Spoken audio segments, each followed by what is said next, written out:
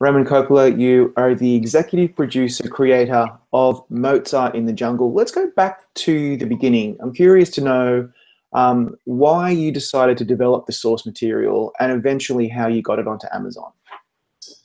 Well, Jason gets the credit for finding the material originally. He actually read the review of the book, I believe in the New York Times, and just based on that review, which described the memoir, Blair Tyndall's book, Mozart in the Jungle, how it revealed all these behind the scenes secrets and affairs and the dramatic situations and tensions amongst the players and all the politics. He said, wow, that sounds like a TV show. And I agreed. And so, together we got the rights and we started to lay the plans. And to be honest, we not knowing so much about television, and this is kind of a few moments prior to, now streaming and television has become such an exciting field, but it was kind of, in the earlier edge of that. And we did a pilot and we worked with a collaborator to put that together, and it kind of petered out. Nothing really happened. There was a potential with another studio, and long and short of it, like many projects, it just didn't click. And but when Amazon got started with their program of doing streaming work, the executive there, Joe Lewis, through his colleague, had heard of it. Said, "Oh, there was a show that Jason Schwartzman was involved with," and I think my name came up pertaining to classical music. It sounds just like the type of thing we're interested in. And very quickly, they read the script. They said, we want to do it. They commissioned the pilot. And it was a very remarkably fast and pleasant process where we didn't have to pitch it or describe it or sell it. It just kind of was something that it was the right place in the right time for Amazon. They wanted to do something set in New York that had a kind of a profile and our show has a kind of a certain uniqueness, I think, that they recognized. So anyway, they jumped right in, and the rest is just kind of flows from there. They believed in the show and committed to it, and here we are, 3 seasons later. Yeah, I mean, you touched on that Amazon was really in its infancy in terms of its streaming service, and I think Mozart was probably one of its first major projects. And I was wondering, I've got my own theories about this, but I'd like to hear it from you to see what you think. But people who love this show or watch it love it for certain reasons. And for me, I think it's because it is unique, as you say. It's about something that I had no idea. I just had no idea about that world. And I love being immersed in it. What do you think? Why do you think people really have taken to the show? I think I have to give a lot of credit to the actors. I think Gael is so charismatic. And of course, Lola Kirk, who plays Haley, there's a chemistry they have. And with Bernadette Peters and Malcolm McDowell and Saffron Burrows, we're just very lucky to have a wonderful cast. And I think people are really drawn to their personalities and their performances. I think that artists are an eccentric bunch. And an orchestra, when you think about it, the people that are that skilled, that need to train and have trained maybe since they were 10 years old, 5-6 hours a day to do this thing at such a high level. And they're kind of eccentric people, they're dynamic, and artists in general are a little wacky. So I think you get all these artists, that are kind of eccentric personalities all in the same room and trying to do the same thing. It's just very right for fun situations and interesting situations. So I think it's a combination. I think also a lot of people have approached me, and people like my mom's friends. Oh, I love your show, and it's appealed, I think, to maybe a demographic, not exclusively, because I think it has a wide appeal for many. But there are, I think, some people that find it feel a connection to a show for them, because many shows kind of hit a similar target, and I feel ours is a little bit different, and so it's refreshing for people to have a show that speaks to them a bit. So that seems good. I think that's fair enough. This season, I think you guys did a really genius thing by moving the show, at least for the first half, to Venice. I went into the show not even knowing what to expect, as I like to do on purpose. And seeing Rodrigo on the canal in the first shot was Mhm. such a welcome and exciting thing to see. Talk us through the move to Venice and how exciting that was for you guys. Well, we did a little taste of travel in the prior season where we went to Mexico, and we enjoyed that experience. And of course, classical music is, is hugely popular in other countries, more so than the United States and Europe, especially, and in Asia and so on. So, uh, from the very get-go, we knew, and Gael actually personally suggested it, but he said, "Oh, isn't opera a fascinating world to explore?" And so that got into our imagination quite early. And thinking of opera, one thinks of the home, the home country of opera, Italy, of course, and there's nothing more kind of visually thrilling than a city like Venice, and also there was a little, not that it really mattered, but it intrigued me that classical music is a kind of an antique thing that's preserved, and yet we still enjoy it, but it's sort of from another time. Although there's very progressive new classical music as well, but by and large, what we see presented is Mozart and these great classic works. And in a way, the city of Venice is similarly a beautiful place. It's kind of in a bit of a um, it's kind of curated, and it's Yeah. remains for us to enjoy, but it's not so much a new city, and it sort of felt like it related to classical music. But yeah, the our show has a sort of adventurousness, and musicians travel, and classical music and orchestras often travel the world. So we felt like, geez, we want to take advantage of that, and to have that opportunity to do that is a rare thing. So we took it. Yeah, and the genius was bringing on Monica Bellucci, who I just thought was such a surprising, lovely twist to see someone of her caliber. I don't expect her to do TV much, and she obviously agreed to do this show for various reasons. And I'd like to talk us through bringing her onto the show and how she brought a different dynamic. Well, she was fantastic.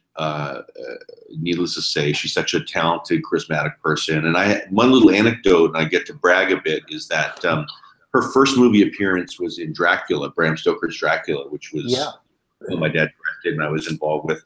And I suggested her, I'd seen her on the cover of a magazine called Zoom magazine, a French magazine, or maybe it was Photo. Anyway, I saw her on the cover. She was very striking. And I said, oh, we should consider her as one of the brides of Dracula. And sure enough, she became, she got that role, and ultimately became an actress, a very respected actress. So when I saw her last, I got to brag a bit, say she owes her career to me.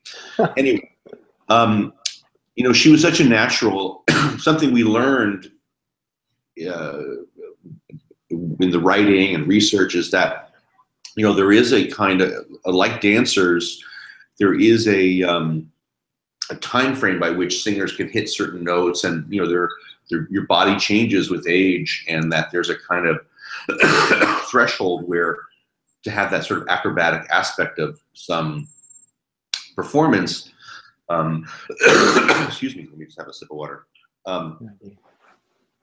That at a certain age, in the that she happens to be, there can be a transition where you're not able to sing certain things as you had in the past, and certainly with other experience you can do things better. But it just so happened that she was that kind of perfect age to have that question raised of, can she still do it? Does she still have the chops? And so she fit the role perfectly, and of course she and Gael had such a dynamic chemistry that it was such a perfect thing for us. Yeah, when I spoke to Gail about 3 weeks ago, he was very excited about working with her, and he agreed with me that I think season 3 is the funniest season yet. You guys have struck a really lovely balance between comedy, drama, and the musical aspects. I think season 3 was really funny. You're doing an opera in Venice about Amy Fisher and Joey Buttafuoco. It's ridiculous, but so funny. And I think those two really kind of mine that humor really well. What do you think about the humor of season 3? It's hard for me to segment it. I'm pleased with the season. People enjoyed it. it's hard because when you're so close to something, it's hard to have a perspective. But I think mission accomplished. People enjoyed it. We're always trying to do the best we can do.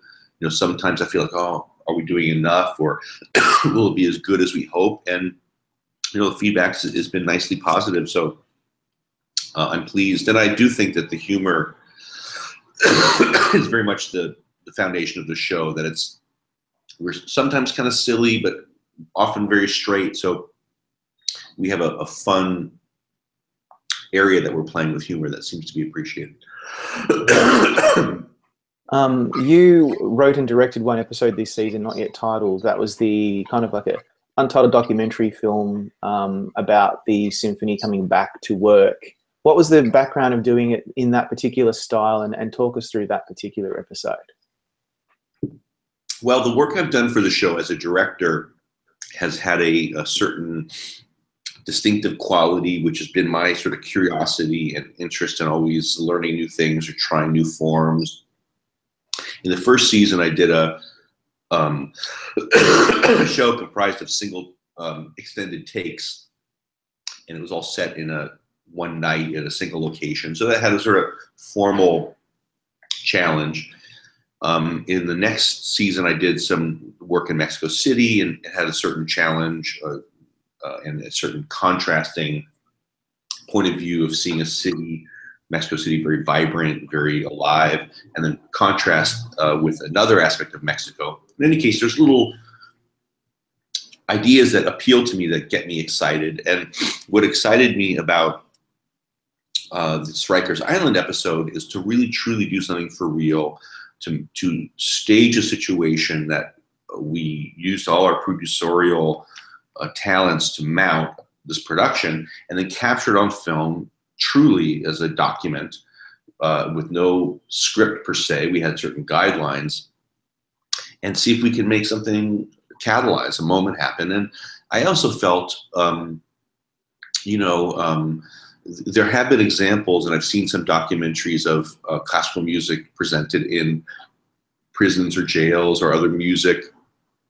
And, famously, like Johnny Cash played Folsom Prison. So there has been that tradition. And I felt like, wow, wouldn't it be cool if we brought music to inmates of Rikers as a jail? And not to be goody-goody about it, I felt like, wow, we have all this power of our show that we can do something unique. Like, wouldn't it be a sort of a wonderful event to bring this music to people that don't get exposed to that music? So it just appealed to me for many reasons, and so we did it. And luckily, the folks at Rikers, the jail complex, were very welcoming and felt that this is a rare opportunity to do something that benefited their population and showed, kind of was stimulating to everybody and very challenging. And there's never been a 75-piece orchestra or 80-piece orchestra play in that kind of situation before. So it was very one of a kind. A lot of challenges with security to bring the instruments through, the weather, the heat. To play outside is one of the least favorite things classical musicians like to do, because the sunlight and the climate can affect their instruments, and just a whole host of difficulties, which to me charged me up, because I felt like, wow, these are fun things to try to overcome. So the long and short of it is that we had a wonderful show for this group of inmates. And the topper was that we played a program that is pretty extraordinary as music, Messiaen, but it's something that's rarely played. It's not commonly played in our country. In Europe, it's a little more popular. But what that means is that there was a particular instrument that we outlined in the show called the onde martineau, which is basically the first synthesizer, the first electronic instrument. So when you think now of music, it's largely electronic, and so this is the first. So it kind of relates to things that you can understand, like the first synthesizer. And there are very few people that can play this instrument, just a handful. I mean, there are only 7 or 8 or fewer than 10, I believe, in the world. And so the most sophisticated consumer of classical music may not have ever heard this instrument being played because it's just very rare. And yet these 250 inmates got to see a presentation of this beautiful music presented with this extraordinary instrument. And so it just pleased me that we didn't do some greatest hits or try to make an easy program that we thought, we'll play some pops stuff, but we played a really challenging program and they loved it. And that was the real beauty of the moment for me as an experience, that that music transcends borders and transcends different, it doesn't matter who you are, where you're from, what your story is, that music played with passion just penetrates through and communicates in this very direct way. And what we did kind of proved it in a really visual, striking way, that music is a common language. And also, in my opinion, not to get heady about it, is a kind of human right, that to be able to listen to music and hear that is something that everyone should be able to be exposed to. And it's not really the case, because it's kind of a rarefied place, places that that music is played. So for many reasons that appealed to me, and I was very gratified that we had the outcome that we did. And all the interviews that are in the show were true interviews, nothing scripted. It was all the real, authentic reactions that people truly had, and they were very moved and very appreciative that we took the time to come play for them, and it was very gratifying for the audience as well as the players. The orchestra themselves were very moved to have had that experience. So it was a wonderful communal thing, and I hope that a certain flavor of it comes across in the film that we made, because we were there to experience it, and hopefully that came across. Yeah, I think it did. So let's move on to something slightly more superficial. And so a couple of years ago, the show was still relatively unknown. It was on a fledgling streaming service, and then suddenly it won a very high-profile award at the Golden Globes. Not only did it win Best Show, it won Best Actor for Gail. So take us back to that night. That would have been slightly surprising and also a very fun night for you guys. But also, what did it mean to the show going forward? Well, it was very gratifying. It was very surprising. It was a total blast. We were so delighted and honored to be included as a nominee, and we did not expect to win. And so there was a sense of being relaxed. We didn't have to worry about making a speech or whatever. We're here enjoying the moment. And then when they announced us as the winner, it was pretty mind-blowing and wonderfully so. And frankly, because Amazon is, or it was, at least for our first season, unusual form to consume shows, I would tell people, "Oh, I'm working on a show." I was like, "Well, where can I see it? What channel?" I was like, "Well, it's on Amazon." I was like, "Oh, I didn't have that," And so it was a little bit of a dissatisfaction, because we do all this work and you didn't feel like it was totally penetrating. And then after the Golden Globe win, that really changed our fortunes, in which everyone became aware of it and many more people saw it. And so in my daily life, when I would tell people, like, "What are you doing?" "Oh, I'm working on this show, Mozart in the Jungle." "Mozart in the what? What is it?"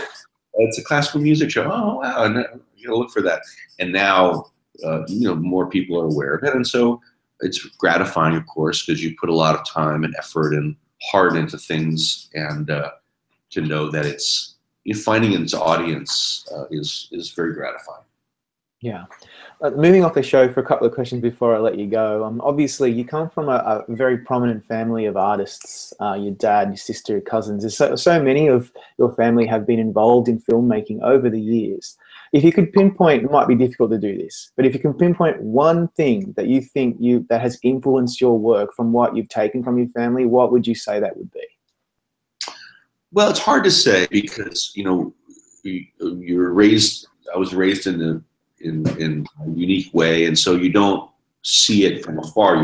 It's just something you lived. So it's hard to be objective about it, genuinely, because people are curious and ask this type of question, and I have to sort of go outside of myself to look in, because it's something I don't think about. But I think basically we grew up in a culture family culture that appreciated the arts. You know, my grandfather was a composer and a conductor and a flautist of note, and music in particular has been a sort of foundation of our family tradition. And you know, we love the arts, and we've been very close working together. And I've always helped. You know, growing up as a kid, I would help on my dad's films, whether it would be in the makeup department or be an extra. And it was sort of just a family endeavor. And when Sophia started working to help her, and as I made my work, we all sort of pitched in. So I'm sort of sidetracking from your question, but there has been a wonderful tradition that we value. It's fun to have this kind of circus family and all helping one another. But I guess to answer your question, I think what's unique is that we've just grown up with a real appreciation for the arts and for performing, and enjoy observing it and listening to music and watching films, and enjoy, of course, making things as well. So it's hard to put my finger on it, but one little other footnote, just because maybe it relates, is I also have a strong appreciation for my dad's work in particular. If you look at his films, they're highly varied. You know, Yeah. The Godfather is a kind of classic tableau style, classic piece of cinema, and One from the Heart is very flowing, fluid, you know, musical style with color that's very vivid, and down the line, Bram Stoker's Dracula and Rumblefish is sort of expressionistic, and Apocalypse Now is psychedelic. So he's worked in many different manners, and that's something that I can appreciate personally. And I think it's true if you look at Mozart in the Jungle, that the first episode I did, 107 for the first season, has a kind of fluid single take style. In Mexico was had a certain, you know, style to it, and now, of course, the Rikers episode I did is a you know, documentary style. So that's something I've come to appreciate by being exposed to my dad's work in particular. And finally, moving forward, I assume Mozart will just continue at least for another season. What's next? What do you want to do that you haven't done yet that you really would like to do on this show? There are many things. You know, we are preparing for the season 4. It's already commissioned, so we're writing it and getting ready to shoot it in, you know, the next 6 to 8 weeks. I don't want to say too much and spoil any surprises, but I think travel is, you know, continues to be part of the show, and new cultures, so that we can expect that. You know, I think. You know, we talked about the sense of humor, but I like that sort of a fun area that is a little bit wacky and playful, but at the same time rather straight, and to keep nudging that, and not being shy about how to keep it playful and funny, and also genuine. You know, we have a little subplot that has to do with youth orchestra, and to me, the notion of how wonderful and valuable it is to, you know, encourage young people in the arts. So that's something meaningful. But yeah, I don't really have boxes I'm ticking off, but further adventures. And, you know, we got into this, or Jason and I in particular, because we were curious about classical music. We were exposed to it to a degree through our family, but don't really know it in more, you know, than any other person, in terms of the stories of the composers and all the traditions and so on. So the act of making the show is really an act of fulfilling our curiosity, and this season continues to be the case.